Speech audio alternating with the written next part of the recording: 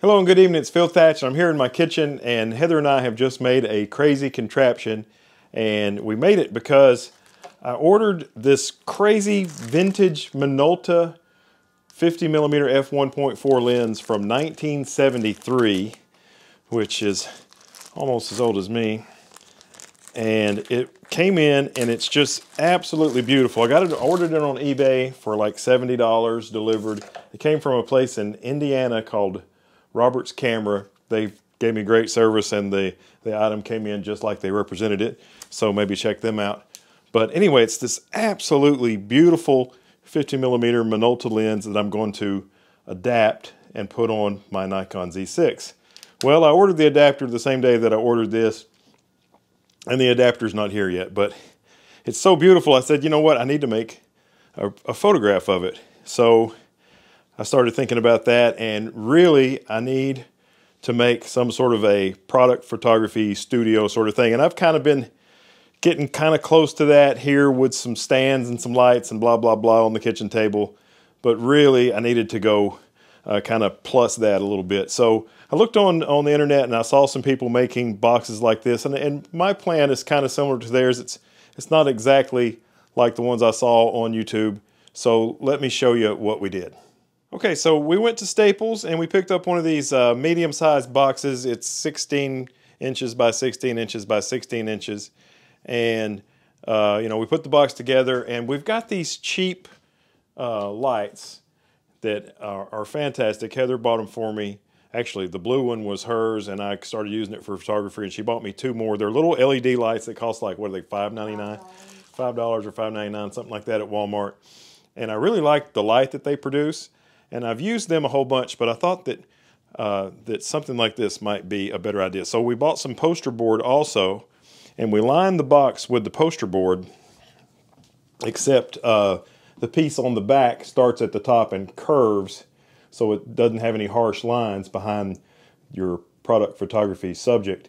And I thought, you know, some of the designs have had aluminum foil on the side, and I thought that would be too harsh, and I thought the light just coming straight down on it would be too harsh. So my idea was to make an aluminum foil platform that the light would shine straight onto that, and leave a gap on all the sides so that the light could bounce around and then be indirect lighting coming down. And I put some white board on the bottom. And you can see that the light that comes in on this tape measure that we use to make our measurements is fairly beautiful. So this is the design, and you know, I'll use it for macro photography, and I'll use it to make photographs of lenses and things like that to go in my videos. And a friend of mine at work, Kobe, he's been painting some figurines and just doing meticulous work. So I've been planning on making photographs of those for him, so I'll use this for that. So I'll get a lot of use out of this. And now, let's make photos of that beautiful Minolta lens.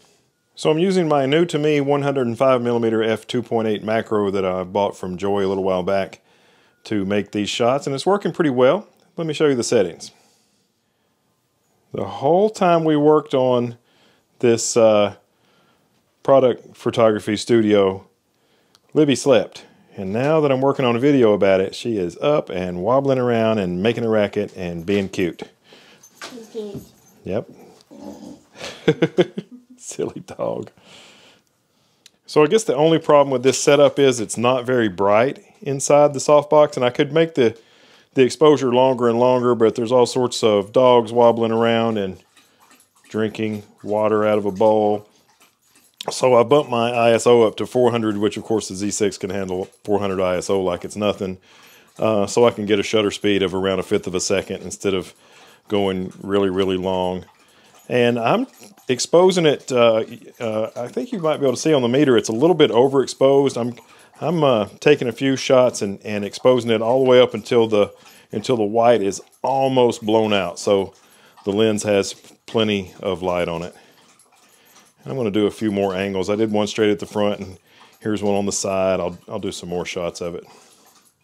Okay, I just got done making some photographs of the 47-year-old Minolta lens, And just for giggles, I took some pictures of a couple of Nikkor lenses that are old enough to drink beer, and I'll show those to you now. Okay, so here are the results that can be obtained using the cardboard box product photography studio that Heather and I made. And here's some shots of that beautiful 47-year-old lens, the Minolta 50mm f1.4 MC ROKKOR-X PG that I purchased on eBay. Really excited about this lens. I can't wait till I get to start using it. On this shot, I closed the aperture down just a stop or two so you could see the shape of the aperture blades in the lens. And then I got out a couple of more old lenses I've bought recently. The one on the right has some infinity focusing issues, but it only cost $29, and the one on the left was only $48 or $49. I can't remember exactly how much, and it is really working well. So enjoy these photos. Thanks for watching. Have a great day, and I look forward to seeing you in the next one. Bye-bye.